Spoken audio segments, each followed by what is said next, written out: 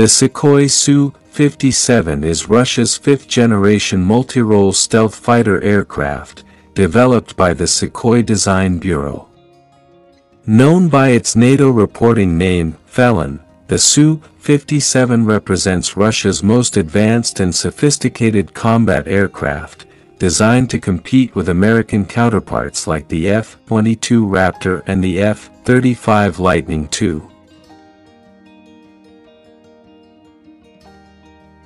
Its primary objectives are to establish air superiority and carry out ground and maritime strike missions, while incorporating stealth, supermaneuverability, and advanced avionics.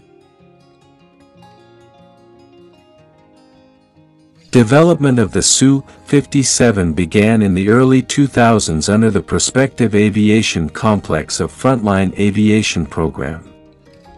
The aircraft made its first flight on January 29, 2010, and after a series of design changes, it officially received its Su-57 designation in 2017.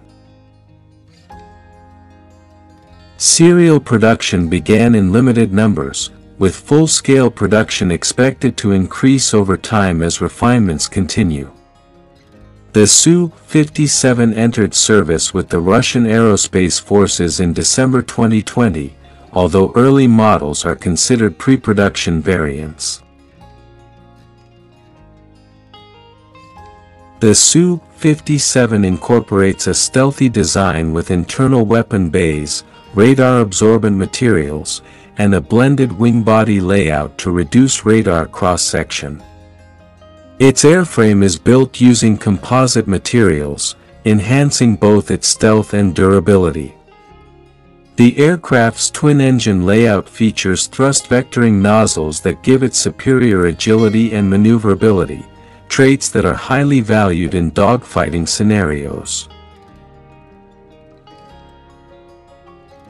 One of the standout features of the Su-57 is its advanced avionics and sensor suite. It is equipped with an AESA radar, infrared search and track systems, and a comprehensive electronic warfare package. These systems provide the pilot with a high level of situational awareness and allow the aircraft to detect and engage targets over long distances while minimizing its own exposure. The Su-57 can carry a wide range of air-to-air and air-to-ground weaponry. It has 6 internal weapon bays, supplemented by external hardpoints for additional ordnance when stealth is not a priority. Its arsenal includes beyond visual range missiles, guided bombs, and future hypersonic weapons currently in development. Despite its promise, the Su-57 has faced challenges including production delays, cost concerns, and the crash of a prototype in 2019. Additionally, international interest has been limited, with India withdrawing from a co-development program. Nevertheless, the Su-57 is a critical component of Russia's strategy to modernize its air force and maintain parity with Western air power. As development continues and more units enter service, the Su-57 is poised to play a central role in Russia's aerial capabilities throughout the 21st century.